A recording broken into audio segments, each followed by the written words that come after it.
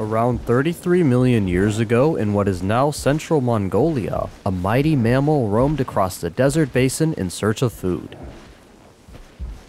Paraceratherium was one of the largest land mammals to ever walk the earth. Some scientists even consider it to be within the upper size limit that mammals can get to. In this video, we will learn more about this magnificent animal, from its evolution to its bizarre anatomy and how it ultimately became extinct. Enjoy!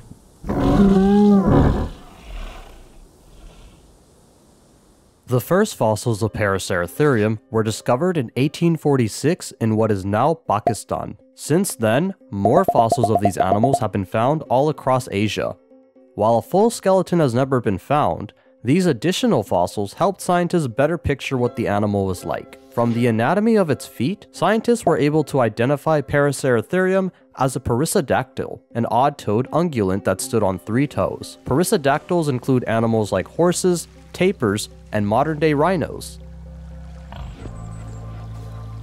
Despite its humongous size and almost alien appearance, Paraceratherium was actually a type of rhinoceros. At first glance, Paraceratherium is not what most would recognize as an extinct rhino. Species like the woolly rhinoceros are more in line with what we expect these animals to look like, with their stockier, shorter builds and their signature keratin horns. However, both Paraceratherium and the woolly rhino share a lot in common with each other and their modern-day relatives. Rhinos are identified not by their horns, but by their distinctively shaped molars. Like in other rhino species, Paraceratherium's upper molars have a curved pattern for the chewing surface, and the lower molars have an L-shaped pattern. Unlike most rhinos, however, Paraceratherium had an elongated neck and thick, pillar-like legs to support its body. The proportions of these legs were quite unique for large animals. Large sauropod dinosaurs and elephants had longer humerus and femur bones, while their forelimbs, hind limbs, and feet were shorter and more compressed. Paraceratherium's proportions were the opposite. Its humerus and femur were shorter, while its lower limb bones were longer. These limb proportions are what we see in other rhinos and perissodactyls as well.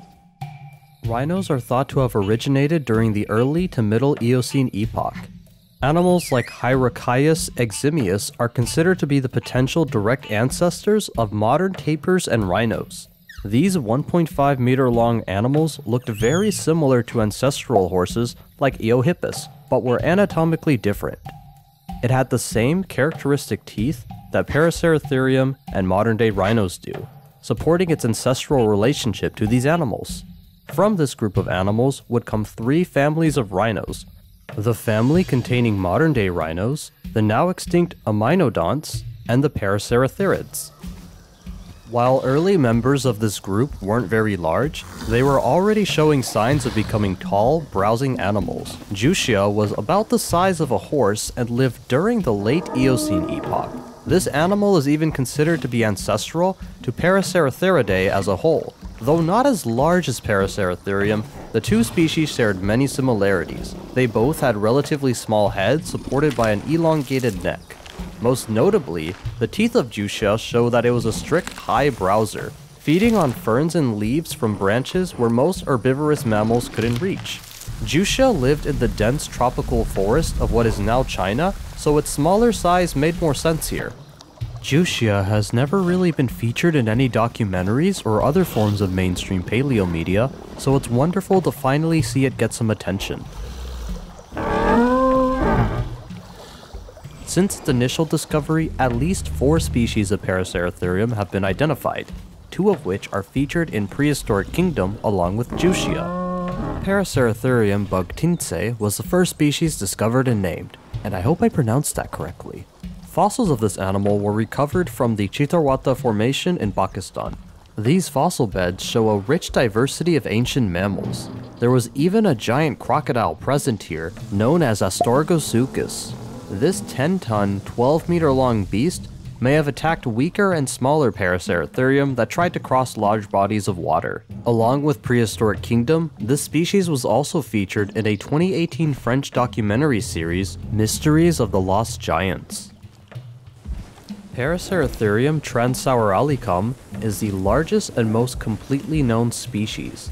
It roamed the deserts, scrublands, and grasslands of Eocene Mongolia and would have little to fear from other animals. Predators like Hyenodon may have posed a threat to younger Paraceratherium, but a full-grown adult would have been way too large to take on. This species was featured in the famous Walking with Beasts documentary series, and it is what's most used in other paleo media. These giants reached up to 4 to 6 meters tall at the shoulder and nearly 7.5 meters long. Its elongated neck gave it a neck height of 8 to 9 meters. They are believed to have weighed a staggering 10 to 15 metric tons with a maximum weight of 20 metric tons. This range aligns with the predicted maximum weight that mammals can get to.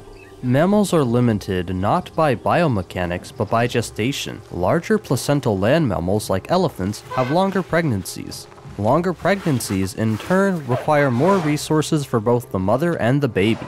African bush elephant pregnancies can last up to 2 years, and a Paraceratherium would have had to carry their offspring for a much longer period of time. And it's likely that Paraceratherium would have looked after their young for many years like modern elephants do today. By conducting mesowear studies and isotope analysis of the animal's teeth, scientists were able to confirm that Paraceratherium predominantly ate leaves. Like other perissodactyls, Paraceratherium would have been a hindgut fermenter, and it would not have been able to extract much nutrition from its food. Therefore, it would have to eat loads and loads of leaves in order to survive. Its 2 to 2.5 meter long neck would have made it easier for the animal to reach the best leaves of the tallest trees. Like modern rhinos, the skull shape of Paraceratherium shows that it would have had a prehensile, triangular upper lip that may have helped with stripping leaves. These animals also had 2 sets of tusks pointed at odd angles. The larger upper tusks pointed downwards, while the shorter lower ones pointed forwards. Originally, these tusks were thought to have helped with stripping bark. It is now believed that these tusks were sexually dimorphic, with the males having larger tusks. Being so tall and large had its advantages. A full-grown adult Paraceratherium would have no fear of predators and access to harder-to-reach food sources, and the animal was perfectly adapted to life as a large, high browser. However, their large size and specialization may have been what led to their demise. Towards the end of the Oligocene, Paraceratherium faced an unexpected threat: the arrival and spread of gomphotheres from Africa. Gomphotheres were not considered direct competitors to Paraceratherium, as they had different food sources.